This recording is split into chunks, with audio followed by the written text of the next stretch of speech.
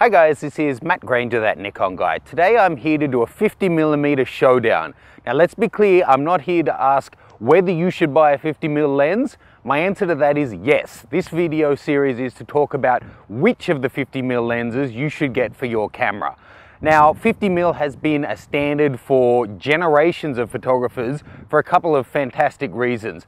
Firstly, it emulates the human field of view pretty much exactly. So when you're looking and what you're clearly seeing and taking into account is around about 50mm at equivalent on a 35mm camera.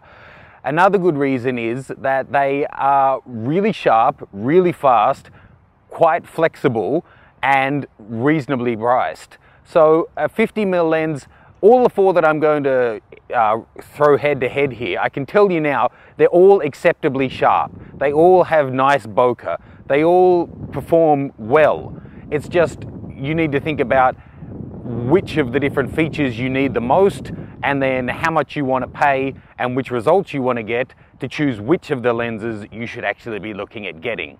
Now, they're a prime lens obviously, and prime lenses are generally sharper. The zooms are great now, but there's a reason people love primes. They do encourage you to think and move around and be creative with your photography. But there's something great about a 50mm.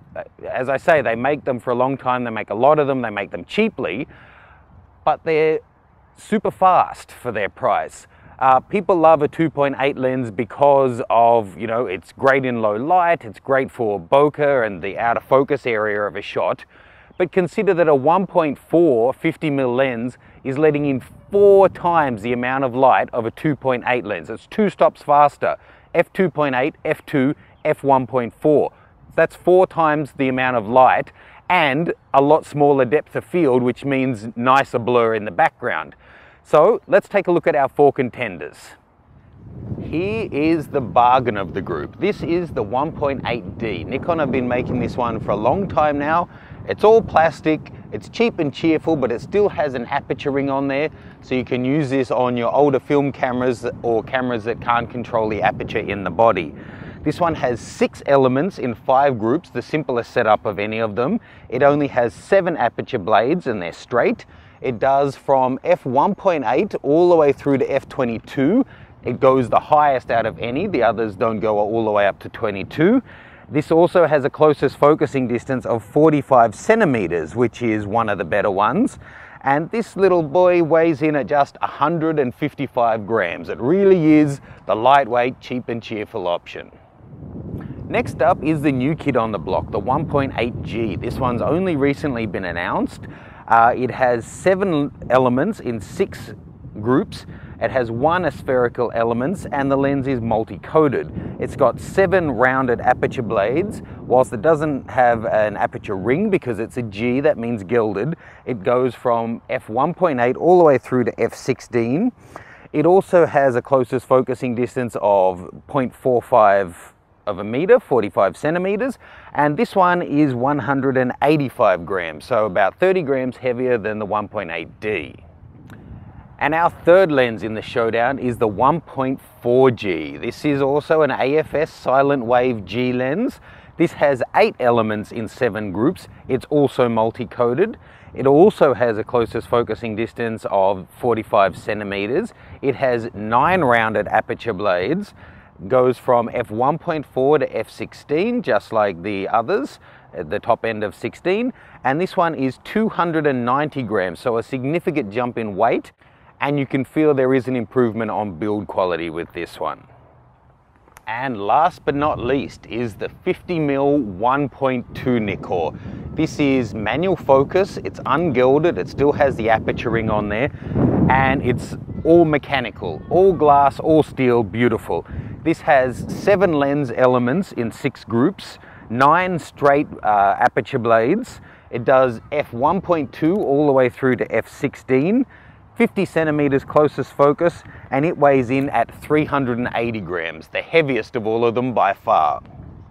Okay, so on paper at least, these 4 are all quite different.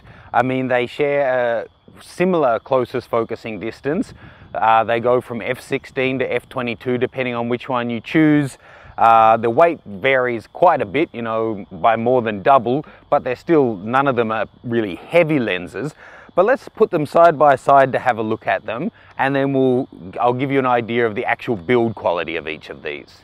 Okay, so looking top down on each of these, from left to right, that's the 1.8D, the 1.8G, the 1.4G, and the 1.2. Now it's important to note that G doesn't mean that they are a higher quality lens per se. They do tend to be higher quality, but all the G really means is that they're gilded.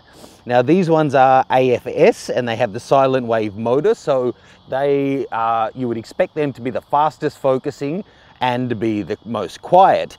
But neither of these lenses have their special nanocrystals, and neither of them have ED glass in them. So don't think that G means that, you know, something like the L does in Canon. That's not what it means. Okay, now the 1.8D is a great lens, really plasticky though. You can really see the difference.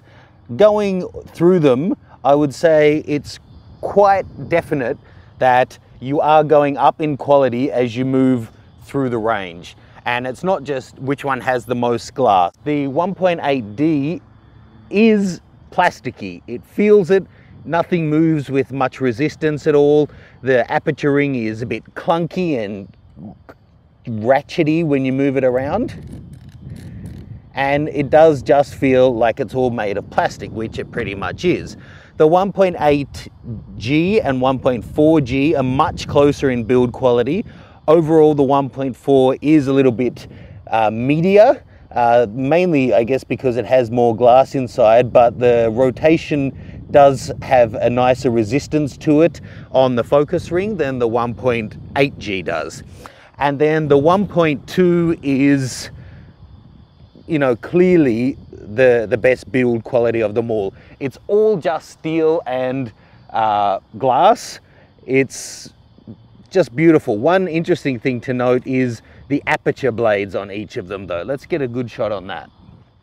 Okay, so taking a look at the lenses from left to right, you'll see that they do have different number of aperture blades, and that does, you know, you can physically see it. I think it's quite interesting to note that the 1.2, which is the oldest, and the manual focus one, is the one that has the tips of the aperture blades actually on the outside. All the others hide them on the inside.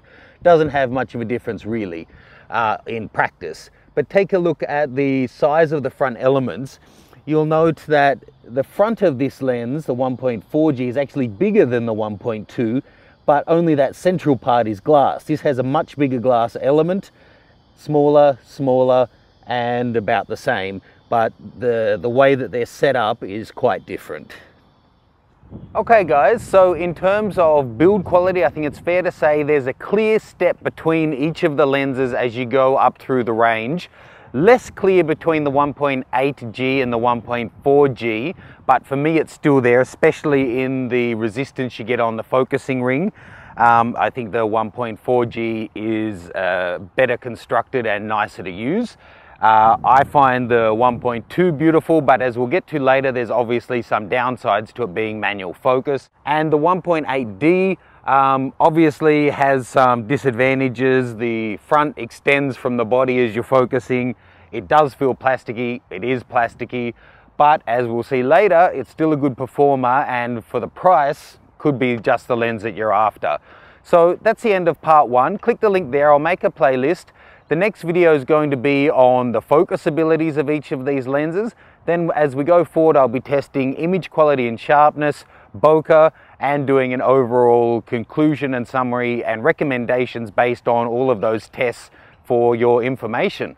So if you enjoyed the video, please click to like and subscribe so that you can stay up to date with the latest videos that are coming out, and I'll see you soon. This is Matt Granger, that Nikon guy.